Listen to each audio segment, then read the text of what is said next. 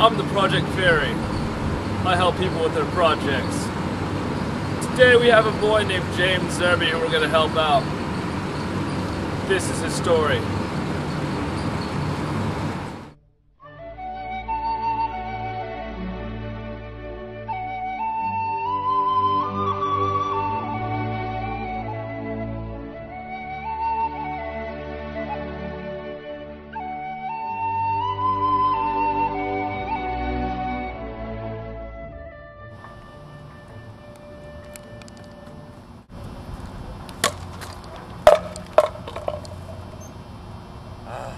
I just got signed a project by Miss Lopez and I don't know what to do. And it's due tomorrow. And I don't want to do it. I just wish I had some sort of fairy that would help me on my project. Something to that effect. I don't know. That'd be really nice. Hey James, wake up. I'm the Project Fairy and I'm here to help you on your English project. Well, I was just planning on writing some poems or a paper on Huck Finn, but I never read the book. Don't worry about that. I got a time machine. Come on! Come on, James. This is my time machine. Let's go see Huckleberry, Finn, and Jim.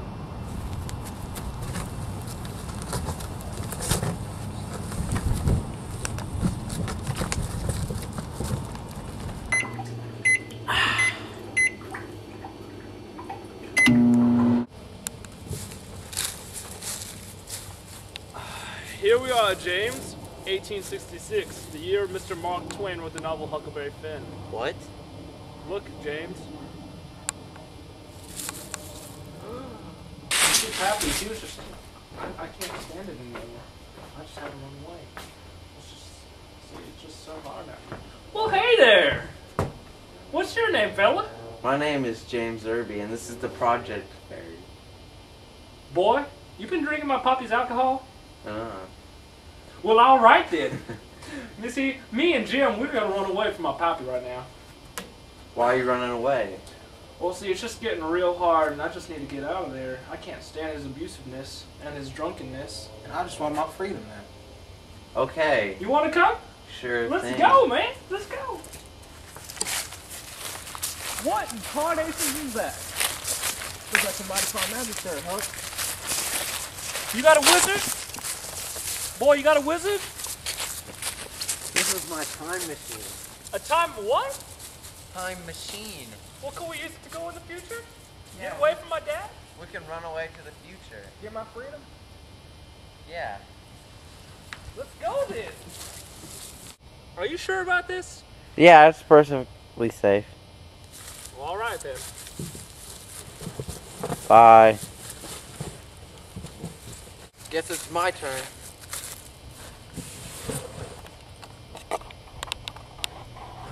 Press it. Huck, Jim, welcome to the future. Oh my goodness. This must be the president's house. No, it's just this kid named Eric's house. Is Eric the president? Thankfully, no. Hey, Jim, you know in this day and age, black people are free? A what? So, Jim, as a free man, what do you want to do first? I say, how about we go ring that damn doorbell? Let's do it. Okay, in this day and age, this isn't that all uncommon, okay? So, Alright, so we just ring it and we run. yeah, that's it. Sounds hard. We gotta, not really. Okay. We gotta be quiet though. Okay, let's do this. Let's do this.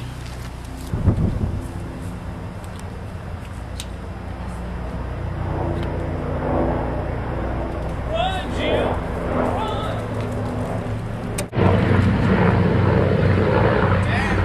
Oh no! Awesome! Now what do we do? Come on, I'll show you. Here we are at Walmart, where there's always low prices. Always. Well, what do we do here? Walmart is where you come when you want to shop. What's shopping, James?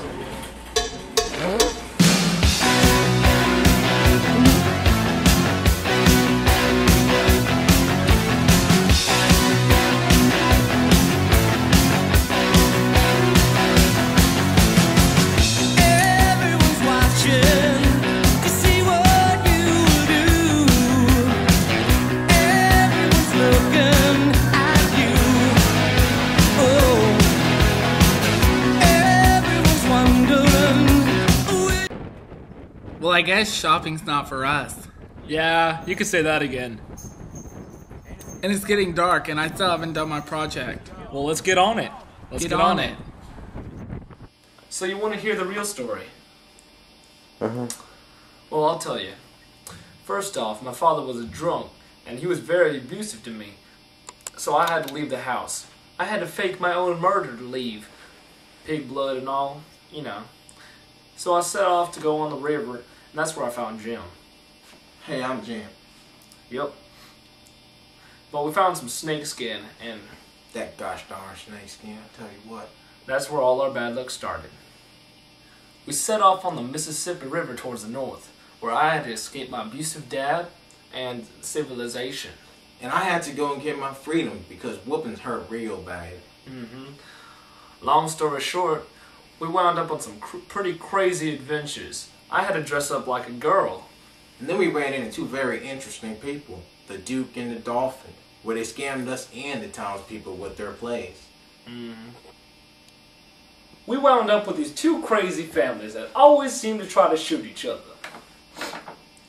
And oddly enough, Jim wound up in a tool shed. It was pretty dark in that there tool shed, but luckily, Tom and Huck got me out of there. Yep, and everything was alright. You know, Jim, I never told you this, but the whole time during the trip, I was deciding whether or not to turn you in. You what? Yep, it's true. But throughout the trip, I learned a very important life lesson about friendship and not being racist and just living life to the fullest. Sometimes you gotta escape to do that. I learned about the same with freedom too, because you know sometimes freedom, if it's worth for all the right reasons, you have to go with it sometimes, you know. Yeah. Word. Wake up, dude. Come on. You have to shake the bench. It's been Christmas break. You've been for 2 weeks, James. Yeah, it's been like 2 weeks since you fell asleep. I've been sleeping on the bench for 2 weeks. Yeah, we thought it was funny. Dude, school's starting. Didn't even start my English project. Let's go. That's good enough. Imagine me and you, I do. I think about you day and night. It's only right to think about the girl you love and hold her tight. So happy together. If I should call you up, invest a dime, and you say you belong to me and ease my mind. Imagine how the world could be so very fine, so happy together.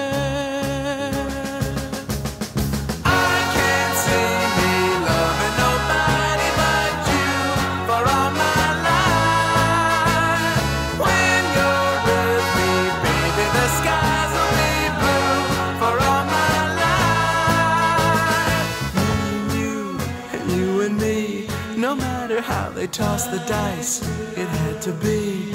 The only one for me is you, and you for me, so happy together. I can't see me loving nobody but you for all my life. When you're with me, baby, the skies will be blue for all my life. Me and you, and you and me, no matter how they toss the dice, it had to be.